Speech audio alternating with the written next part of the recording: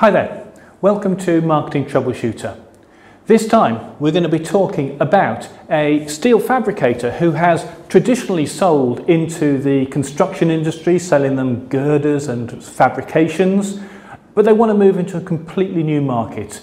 They want to sell high-end barbecues to the retail sector, and the challenges they've laid before us are how to cope with this type of company diversification and how to advertise specifically this type of product to the retail market. In response to that, the solutions we're going to be talking about are how to handle growth strategy. What type of growth strategies are there? We're also going to be talking about channel strategy. Should they be selling direct to consumers or should they be selling through resellers? We're going to be talking about website product listings. What do they need on their website and what do their competitors have at the moment? And we are going to be talking about advertising specifically, how they advertise, if they do it directly or if they do it through some of their resellers if they go down that route.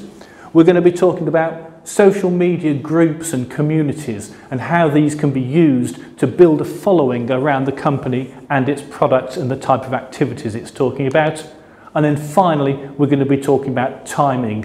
When should it be doing this? When should it be starting its planning?